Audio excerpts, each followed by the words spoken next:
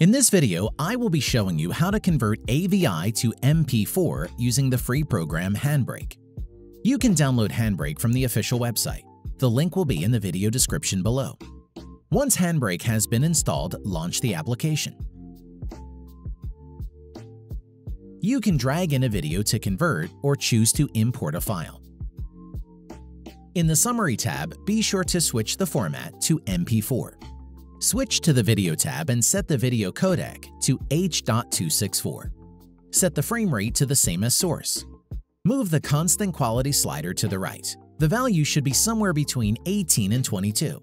The further this slider is to placebo quality, the bigger the file size will be.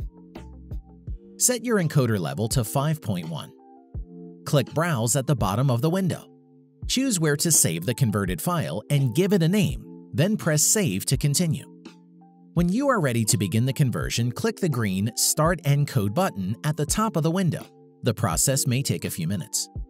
If you found this video helpful, then be sure to leave a like, comment, and subscribe for more tech tips.